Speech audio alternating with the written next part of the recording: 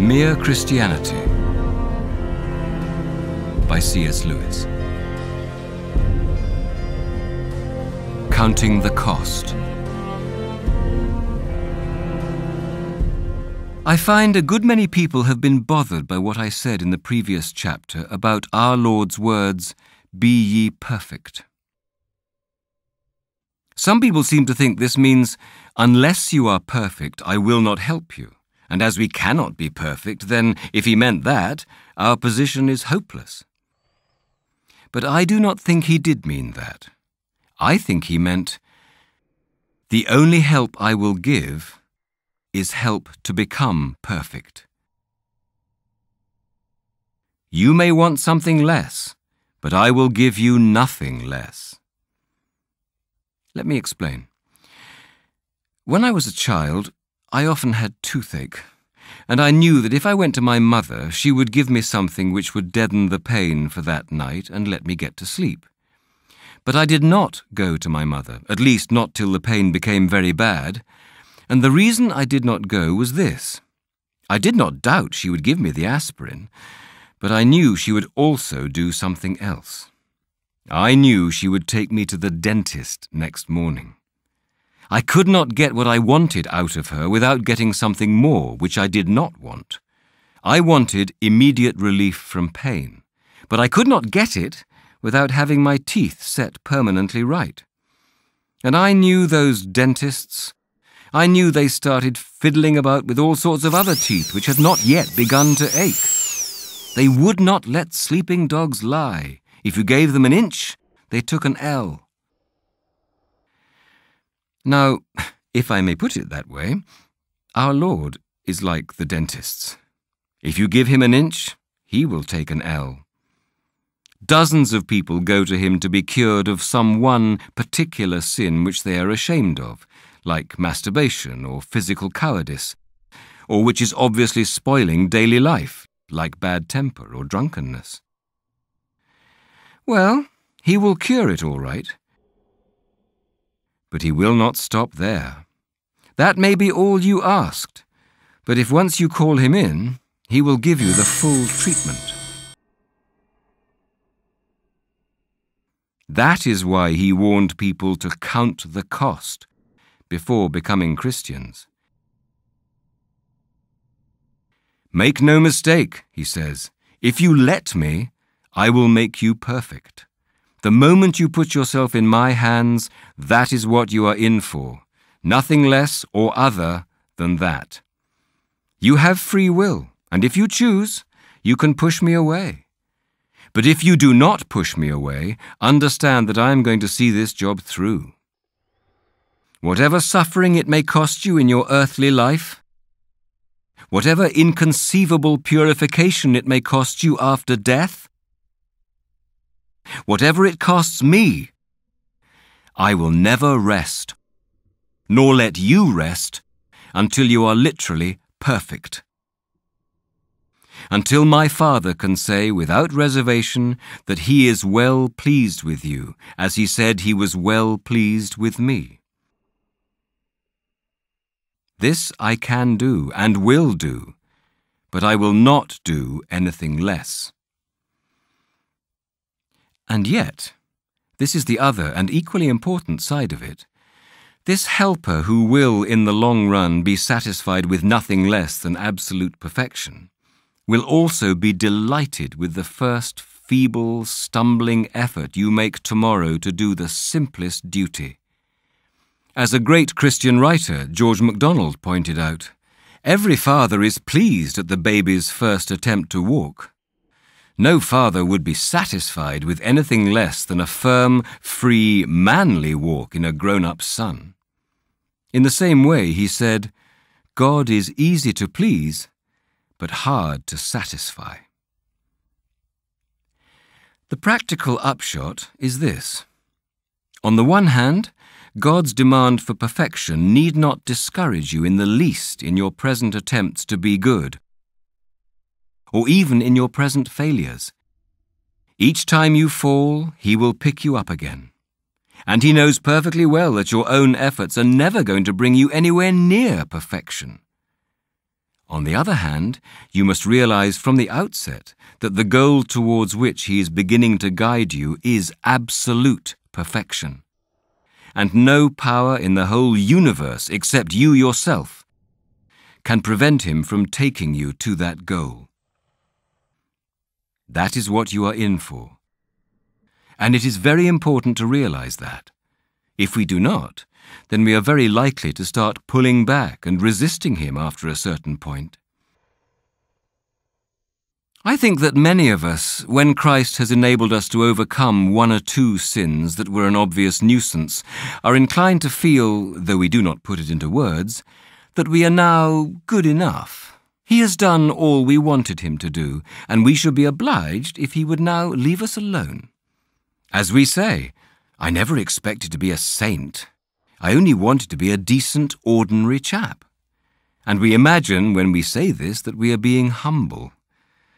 But this is the fatal mistake. Of course we never wanted and never asked to be made into the sort of creatures he is going to make us into. But the question is not what we intended ourselves to be, but what he intended us to be when he made us. He is the inventor. We are only the machine. He is the painter. We are only the picture. How should we know what he means us to be like? You see, he has already made us something very different from what we were. Long ago, before we were born, when we were inside our mother's bodies, we passed through various stages. We were once rather like vegetables, and once rather like fish. It was only at a later stage that we became like human babies. And if we had been conscious at those earlier stages, I dare say we should have been quite contented to stay as vegetables or fish, should not have wanted to be made into babies. But all the time he knew his plan for us and was determined to carry it out. Something the same is now happening at a higher level. We may be content to remain what we call ordinary people, but he is determined to carry out a quite different plan. To shrink back from that plan is not humility, it is laziness and cowardice. To submit to it is not conceit or megalomania. It is obedience. Here is another way of putting the two sides of the truth. On the one hand, we must never imagine that our own unaided efforts can be relied on to carry us even through the next 24 hours as decent people. If he does not support us, not one of us is safe from some gross sin. On the other hand, no possible degree of holiness or heroism which has ever been recorded of the greatest saints is beyond what he is determined to produce in every one of us in the end. The job will not be completed in this life, but he means to get us as far as possible before death. That is why we must not be surprised if we are in for a rough time. When a man turns to Christ and seems to be getting on pretty well, in the sense that some of his bad habits are now corrected, he often feels that it would now be natural if things went fairly smoothly. When troubles come along, illnesses, money troubles, new kinds of temptation, he is disappointed.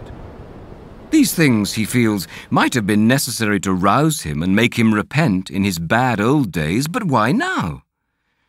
Because God is forcing him on, or up, to a higher level, putting him into situations where he will have to be very much braver, or more patient, or more loving than he ever dreamed of being before. It seems to us all unnecessary, but that is because we have not yet had the slightest notion of the tremendous thing he means to make of us. I find I must borrow yet another parable from George MacDonald. Imagine yourself as a living house. God comes in to rebuild that house. At first, perhaps, you can understand what he is doing. He is getting the drains right and stopping the leaks in the roof and so on. You knew that those jobs needed doing, and so you are not surprised. But presently he starts knocking the house about in a way that hurts abominably and does not seem to make sense. What on earth is he up to? The explanation is that he is building quite a different house from the one you thought of. Throwing out a new wing here, putting on an extra floor there, running up towers, making courtyards. You thought you were going to be made into a decent little cottage, but he is building a palace. He intends to come and live in it himself. The command, "Be ye perfect," is not idealistic gas, nor is it a command to do the impossible. He is going to make us into creatures that can obey that command. He said in the Bible that we were gods, and he is going to make good his words.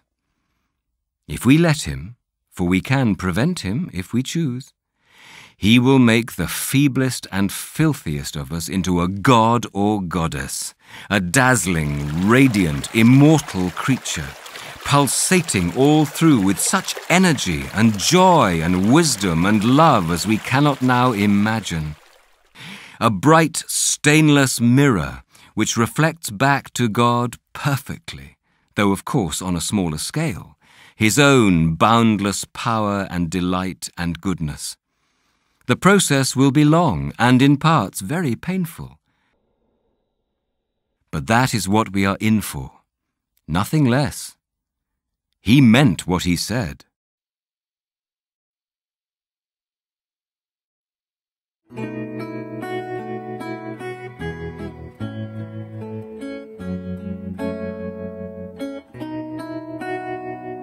A fortune made, a goal achieved, but in God's sight, what does it mean if I don't glorify your name? The things I do, I'll do in vain. Oh Lord, to please you is what I yearn.